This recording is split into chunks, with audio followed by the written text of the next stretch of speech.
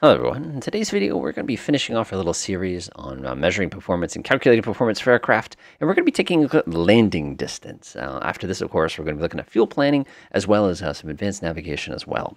So let's check it out. So first things first, we have two different flavors of landing distance charts. Of course, like I said, there's the airliner style, but that would probably be a totally different series of videos. Basically, what airliners do is they have a standard distance, and they modify it based on conditions, and as long as you're under the standard distance, you're considered okay. It's a little different when you're down in general aviation land. So this one I actually got out of a Cessna 172 SP POH. I was actually able to locate one of these, so this is actually slightly more accurate to what we have over in Flight Simulator. We also have the old school style. This is for a Piper 28-181, and we're going to take a look at both. Let's get started. So first things first, we're going to be interested in pressure altitude. As I've said about 10,000 times so far, we're dealing with pressure altitude. Pressure altitude, that is not indicated altitude. That is not density altitude. It is pressure altitude. So make sure you get this correct.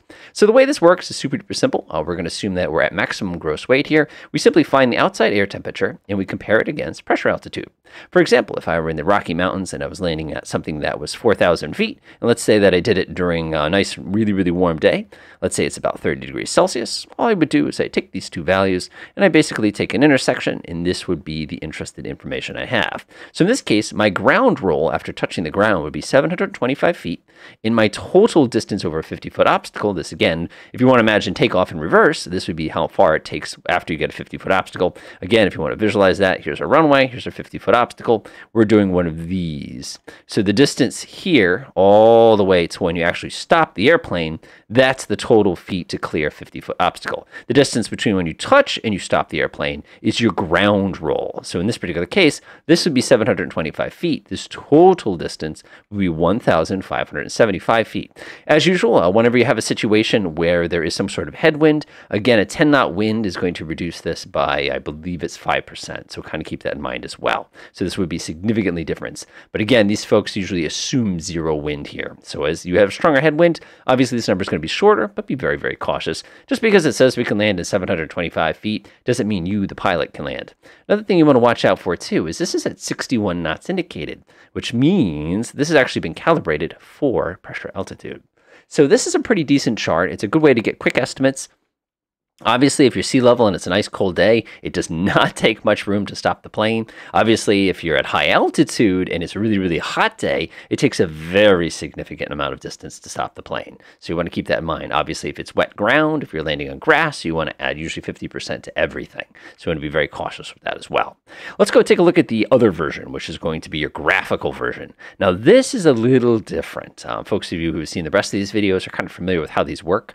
Basically, you insert all your data and then you call lines across. So let's go ahead and take a look at our previous example. Again, we'll assume we're at 6,000 feet here, and we'll also assume that the outside air temperature is, what do we say, 30 degrees in the Celsius scale. So we'll go ahead and get 30. Oh, that's going to put us off the chart here. Yee. So we're going to assume it's a little bit colder than that. Let's assume it's 0 degrees on the Celsius chart. So I'm going to go ahead and bring a line straight vertical like that. We're going to hit our 6,000 foot point here. I'm going to bring this straight over to the right. And now you're going to go ahead and mark what your current weight is. Now, if we burnt, let's say, 200 pounds of fuel off of gross, we would know we'd be about 2350. So I'm going to go ahead and mark that here.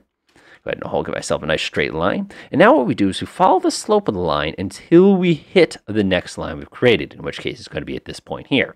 Now we want to create a new line and go straight across from here until we hit the wind line. Now what we're going to do is dial in our current wind here and then read off our distance over on this side. So again, let's imagine our current wind is, let's say we have a 5-knot wind. So I'm going to go ahead and take this and drag it straight up like that. And now we're going to follow the slope just like we did before, and then go straight across just like we did before. So you can see under these conditions, this aircraft will require 1,400 feet over the obstacle. Remember, that's the distance from when you cross the 50-foot obstacle to the aircraft comes to a complete stop. So it's important that you keep that in mind. Notice their expected approach speed here is 66 knots, and they're expecting you to use 40 degrees of flaps, and they're expecting you to use maximum braking. So again, if you use any of those things incorrectly, these distances will be significantly further. Remember, you always want to add 50% of the distance whenever you're landing on grass. Now notice these folks do not give you a ground roll factor. But if you probably came over here, you'll notice, let's do some quick division here, 1415 divided by 625, whoop, you'll notice, whoa, 1415 divided by 625. There we go. You'll notice that the ground roll is about 2¼ times less than the total over 50-foot obstacle. So I usually say a rule of thumb is about half. So in this case, if our landing distance over a barrier is 1,400 feet, I would expect our ground roll to be about 700 feet. So that's basically all there is to calculating performance. Now that you know how to predict how much fuel the aircraft is going to go, how much gas you're going to be using, and all those other elements, it's going to be time to start thinking about the entire flight in terms of fuel as well as time. We'll take a look at that next time. Enjoy.